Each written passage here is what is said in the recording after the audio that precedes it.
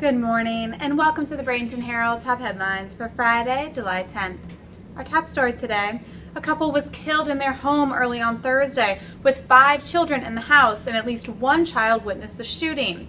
Police are still searching for suspects in the case, and surveillance footage shows 3 masked men shooting into the windows on the front door of the home before going inside. Check out the story for details, photos, and video. In other top news, the West Bradenton Lake Flores mixed-use community received its first stamp of approval Thursday with a positive vote from the County Planning Commission. The project, which has a 20-year build-out, will go before the County Commission for approval on August 6th. Major League Football has settled into its new office in Lakewood Ranch and is already hard at work.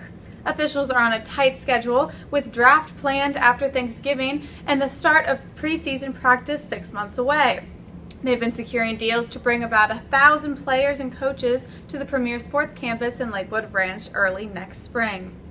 I'm Kate Irby for the Bradenton Herald and Bradenton.com.